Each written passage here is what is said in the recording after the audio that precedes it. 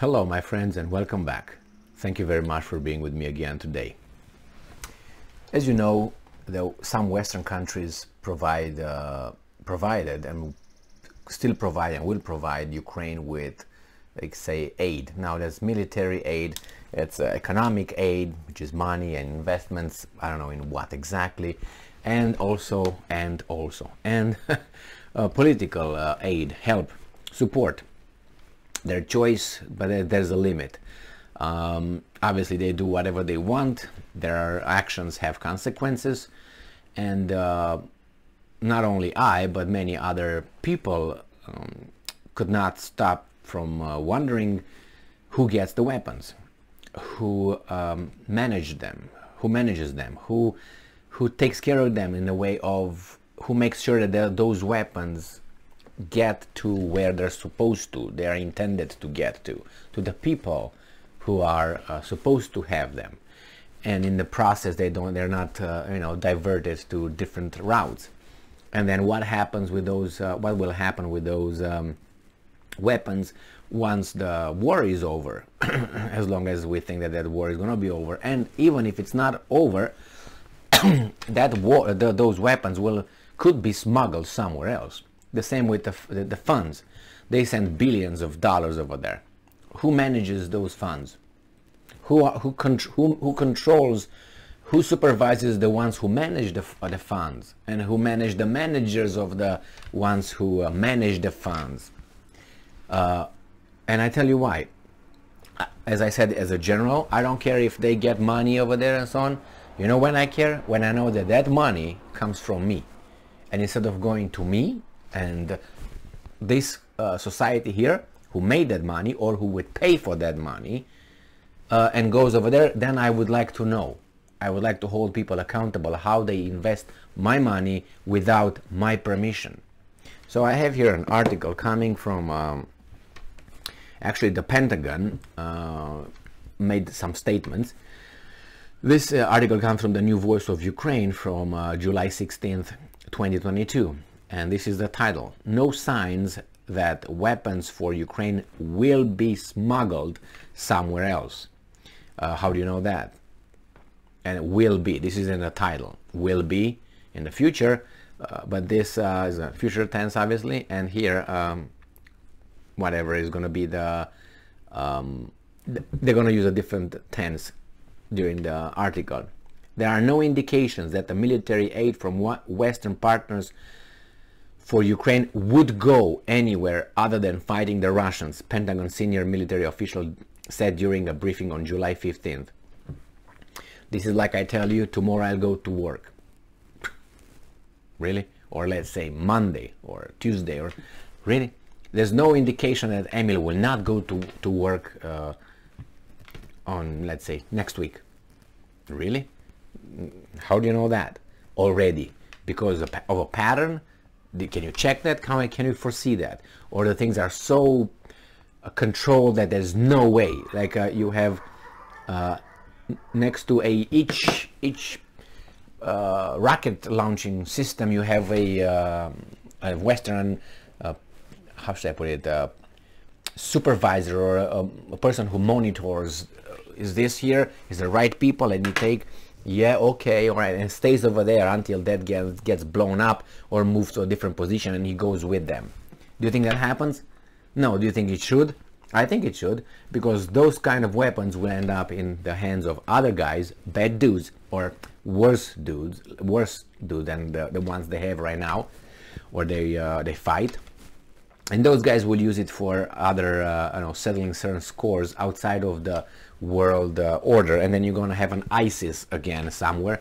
You're going to have an Al-Qaeda again somewhere. You're going to have some Mujahideen freedom fighters somewhere. And then what are you going to do?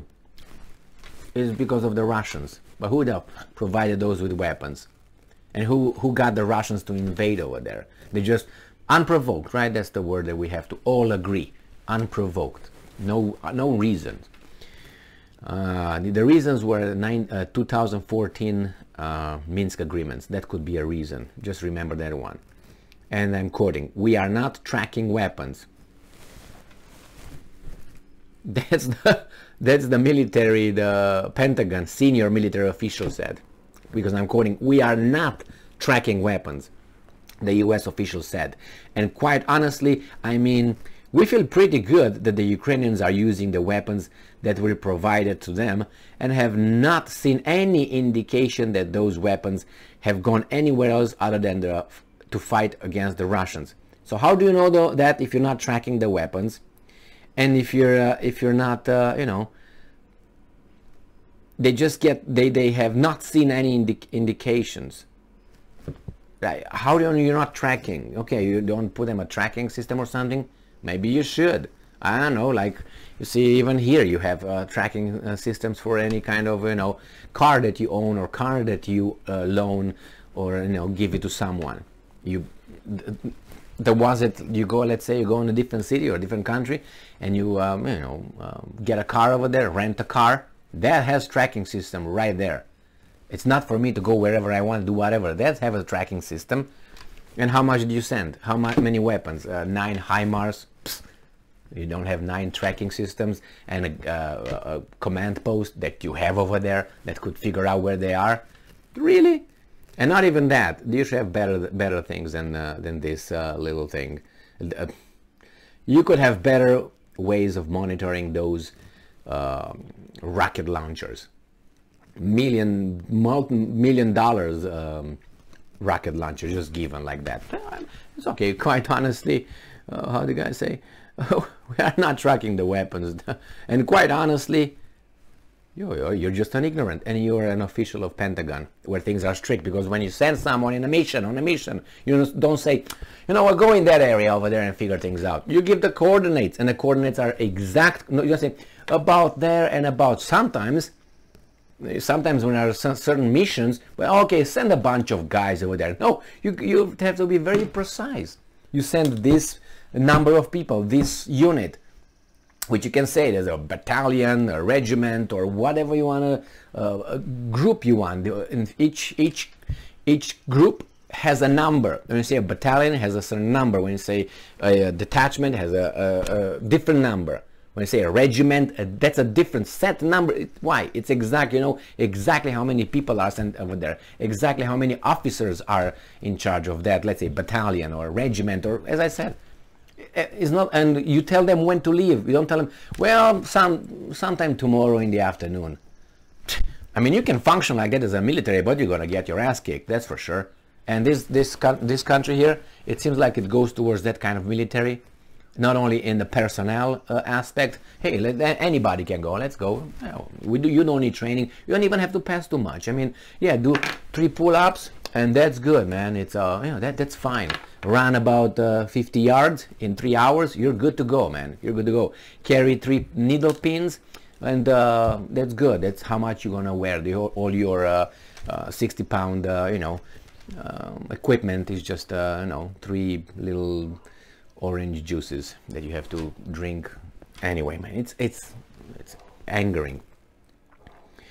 So I feel very confident that they are not. It says here that any weapons movement both to Ukraine and from Ukraine, the defense minister of Ukraine, advisor Yuri Sak, assured that any weapons movement both to Ukraine and from Ukraine, when such a movement is required for repairs, it very closely monitored and controlled both Ukraine and our international partners. My boy, that's the guy who's gonna smuggle them. That's the guy. It's not gonna be the guys in the field. It's not gonna be the bad dudes. Al Capone is gonna come back to life and is gonna grab some of these weapons. No, it's gonna be the military. It's gonna be the guys over there. Those bureaucrats. Those guys will be. That's what happens in Romania, in corrupt countries. They are the decision makers. They're gonna get the bribes and they're gonna do whatever. It's not gonna be the military on the field, not those. Yeah, so he says, yeah, we monitor them. The guy who says we monitor them, make sure that's the guy who need to be monitored by other 5 or 10 independent monitoring of officers. You don't believe me? I can't convince you, but I do know things like this occur. I do know. Well, I know. Don't take my word. Be skeptical. Obviously, always. That's the Skepticism is the mother of knowledge, and you know, I want you to be skeptical. I want you to church. Not church. To search.